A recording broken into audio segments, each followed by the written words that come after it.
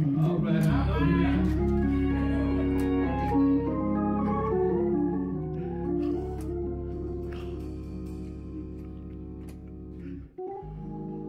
Welcome to the Mount Sinai Missionary Baptist Church of Memphis Incorporated YouTube channel, and thank you so much for joining us today. Let us pray.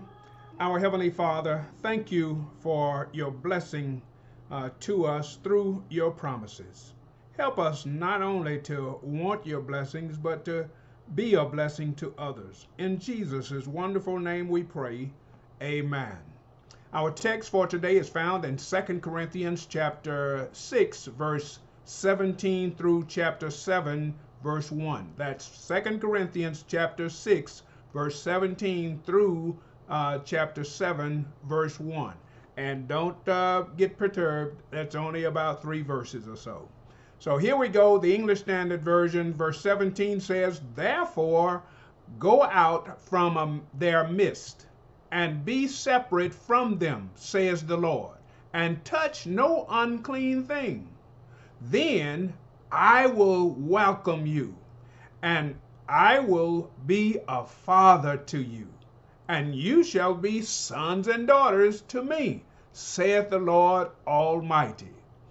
And chapter 7, verse 1 says, "Since we have these promises, beloved, let us cleanse ourselves from every defilement of body and spirit, bringing holiness to completion in the fear of the Lord."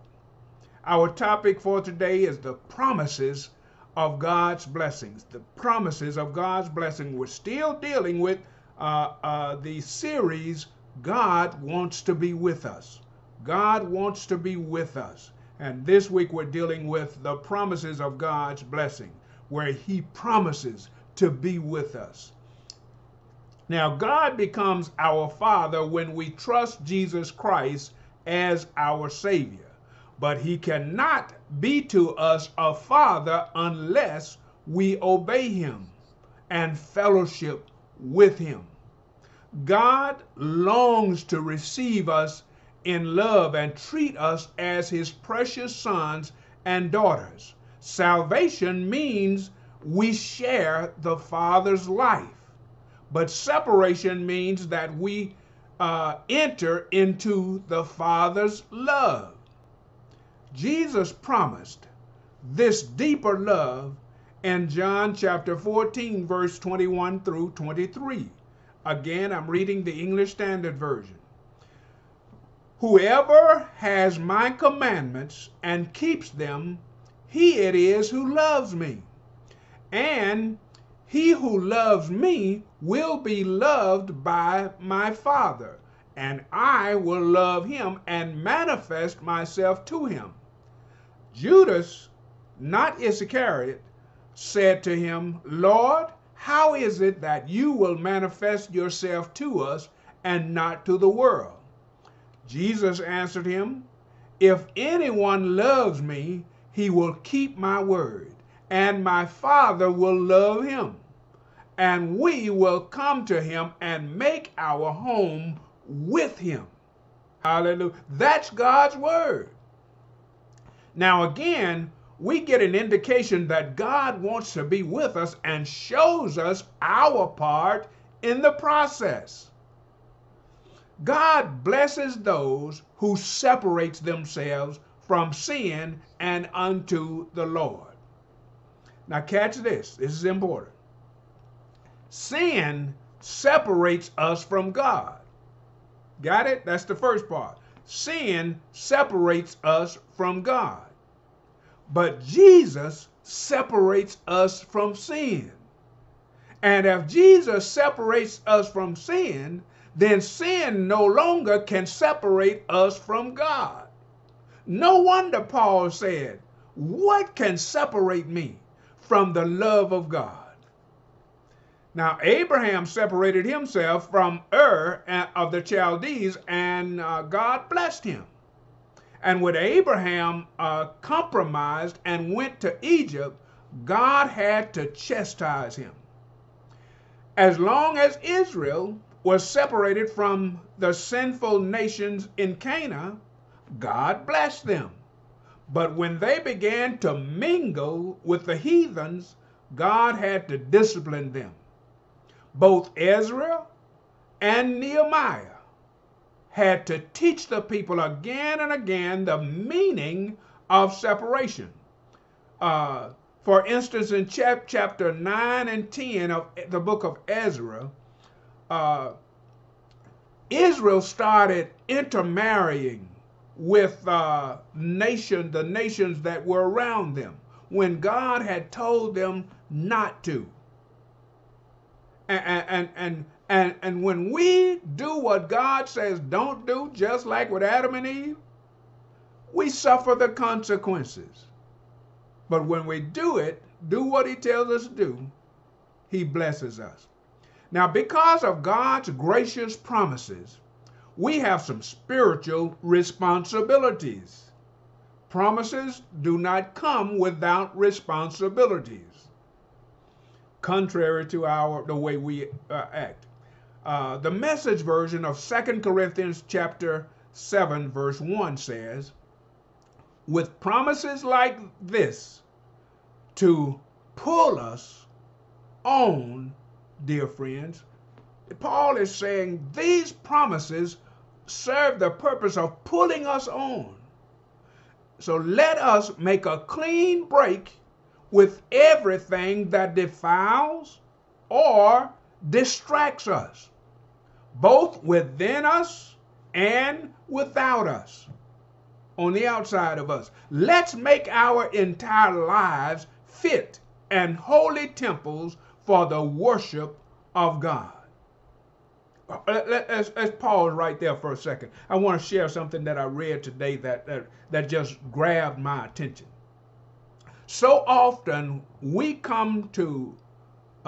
gather as the born-again believers, as the church, in the church building where the church meets, so often to be entertained or to get something, when our sole purpose of corporate worship should be to give something, not to each other, but to give praise and to ascribe to God what he's worth to us, to praise him for what he has done for us all week long. And when we do that, that spurs us on to praise him even for what he's going to do next week. I just wanted to share that with you. Now, we must cleanse ourselves once and for all of anything that defiles us. It's not enough to ask God to cleanse us. We must clean up our own lives and get rid of those things that make it easy for us to sin. You know, those things that we hold on to, that we act like is not a part of our lives, that we don't want anybody to know about us. Those things that make it convenient for us to sin. We need to start working towards cleaning those things up. And the way we clean those things up, it's not hard. Ooh, that hurt. It's not hard though, because Jesus has already done the work. Our work is to trust in his power to work in and through us.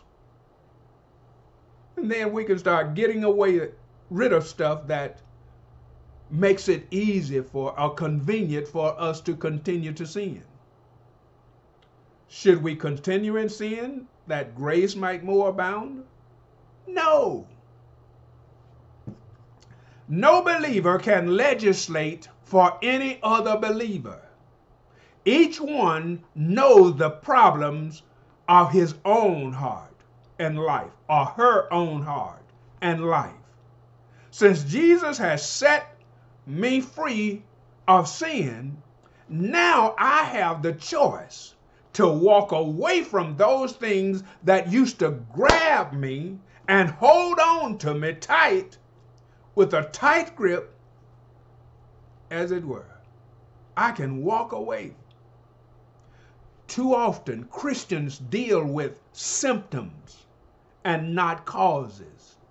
We keep confessing the same sins because we have not gotten to the root of the trouble and cleansed ourselves or walked away from them. Perhaps there's a filthiness of the flesh, some pet sin that feeds the old nature. Here's what Paul says in Romans chapter 13, verse 14, the Living Bible version. He says, but ask the Lord Jesus Christ to help you to live as you should. And we have not because we ask not. And don't make plans to enjoy evil. Ooh. I feel like I'm really worshiping right now because God's word is helping me to praise him and to thank him for what he has done, is doing, and I'm anticipating what he's going to do. Again, verse 14 says, ask the Lord Jesus Christ to help you to live as you should, and don't make plans to enjoy evil. Or it may be filthiness of the spirit, an attitude that is sinful. We need to lay aside some of the attitudes that we have. The prodigal son was guilty of sin of the flesh, but his moral elder brother was guilty of sins of the spirit. He could not even get along with his own father. His attitude was kicked to the curb. Not only did he not want to be around his younger brother, he despised his younger brother, but he couldn't get along with his father. His father couldn't get him to come in to a celebration for his son. But cleaning ourselves is only half of the responsibility. We must also be perfecting holiness in fear of God. We must also be perfecting holiness in the fear of God. 2 Corinthians chapter 7, verse 1, the NIV version says, since we have these promises, dear friends, and I read this a few minutes ago in another version, let us purify ourselves from everything that contaminates body and spirit, perfecting out of reverence for God, perfecting holiness out of reverence for God. I think I need to read that again. Since we have these promises, dear friends, let us purify ourselves from everything that contaminates body and spirit, perfecting holiness out of reverence for God. This is a constant process as we grow in grace and knowledge of our Lord and Savior, Jesus Christ. In other words, it's important to be balanced, to live balanced lives. The Pharisees were keen on putting away sins, but they neglected the perfect holiness, or they neglected to perfect holiness. But it's foolish to try to perfect holiness if there is there is known sin in our lives. Paul had appealed for the appreciation and for the separation of the believers. And here's the application of what we've learned today. God gave his son to pay the price for our sins. His son gave his life. Yes, he died on a Friday on an old rugged cross. They buried him in a borrowed tomb, and early the third day morning, he rose from the dead. He rose with all power in heaven and in earth in his hand.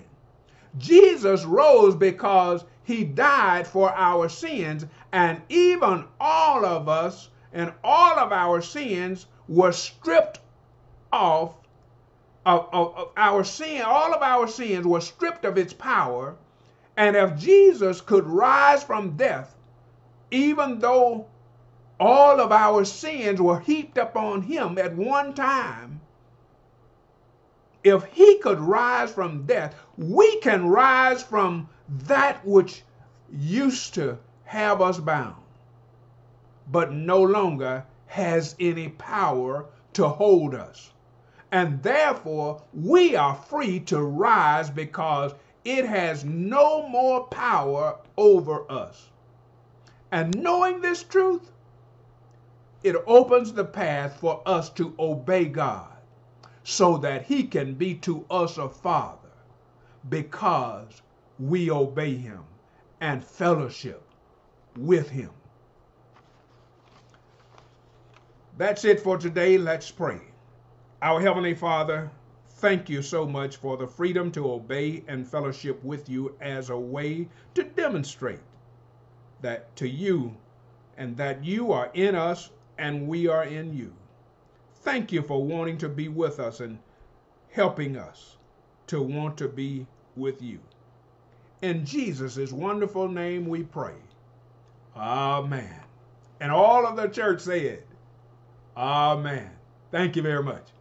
Okay, that's it for this week. Thank you so much for joining us. I pray that God will bless you for giving your time and efforts. Continue to be careful. I think about 50% of the United States have had at least one vaccine shot. That still leaves a lot. So let's be careful. And with that, we'll see you next week. Take care. Bye-bye.